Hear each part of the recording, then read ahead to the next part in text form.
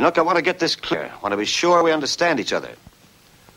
If you come back with me, you'll be under arrest. You're my prisoner. Oh, surely that is forgotten. I have not forgotten. And the men who sent me have not forgotten. And they're going to look for you until they find you. But the men who remember this hunter, maybe they're dead.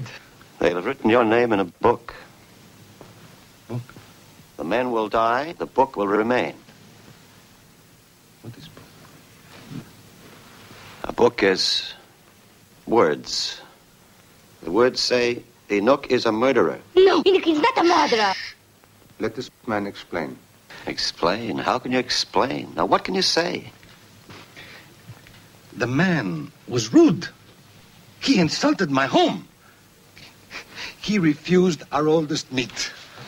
But most white men are not fond of old meat. But the worms were fresh. But when someone proposed to him the highest courtesy, to laugh with Asiak, he refused. Let a woman explain.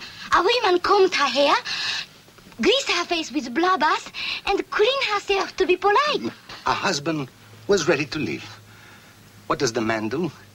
He starts to run. So someone grabbed him by the shoulder to bang his head against the wall. Not to kill, just to crack his head a little.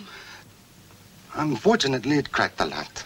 When someone bumps Inuk's head against the wall falls apart, not his head. It's true. Inuk, listen.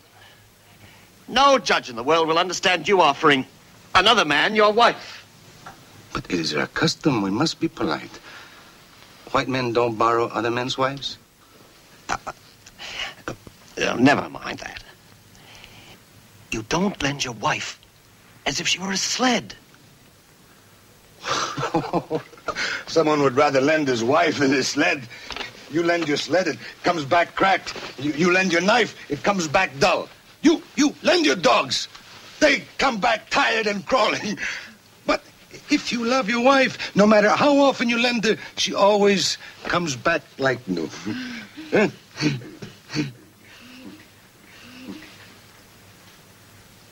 Man, you don't understand?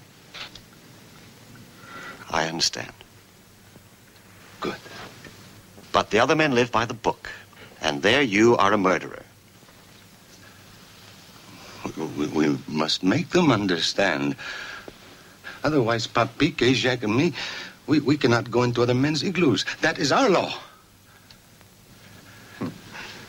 Well, we changed the book, huh? Asiak, you bring the food.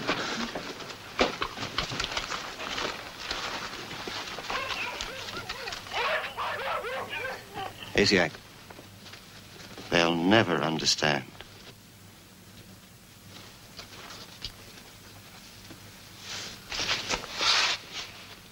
When you come to a strange land, you should bring your wives and not your laws.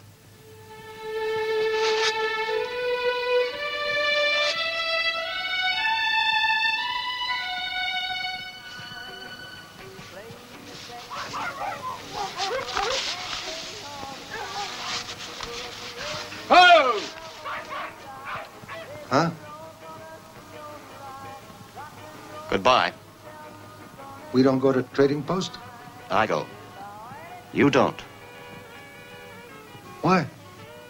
Inuk, we couldn't change a thing.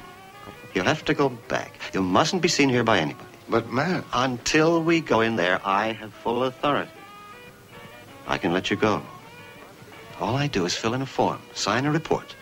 And Inuk doesn't exist anymore. Inuk is dead. But there is only one Inuk. Inuk is here. He has no wish to be dead. They will have to punish you because the rules are stronger than they are. The rules have grown stronger than those who made them. Go back. Man, you and me, we make them understand. All right.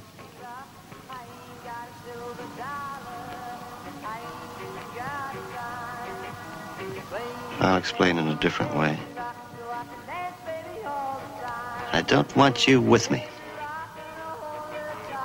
I'm sick of you. Huh? I wouldn't have Asiak's laughter if it was offered. When we get to the trading post, I'll put a bullet in your big stomach. And I'll feed Asiak and that misfit Pappy to the bear. Because I hate bear. I don't want you with me.